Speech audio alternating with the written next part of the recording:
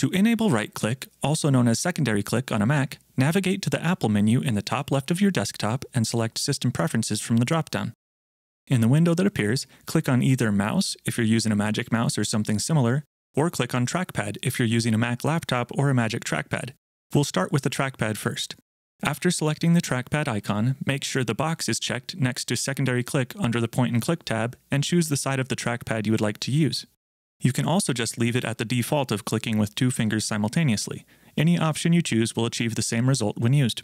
Then exit out of System Preferences, and now when you click on the desktop, files and folders, hard drives, etc., using your specified option, a menu will appear much like right-clicking on a PC.